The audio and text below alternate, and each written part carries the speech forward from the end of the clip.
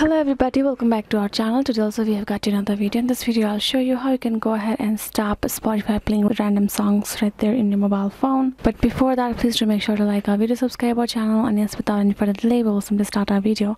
So for that matter, let's go ahead, open our Spotify over here in your mobile phone. Once the app is open, you can simply go ahead and tap on any of the playlist of yours. For example, I will go with this one. She's my favorite artist, so I have this right. So these are her tracks. If I tap on this, let's see, after this Make Me Happy, I'm supposed to gonna hear this Windflower. So if I tap on this play option, go to this song, if I change, I get the song that is supposed to come after.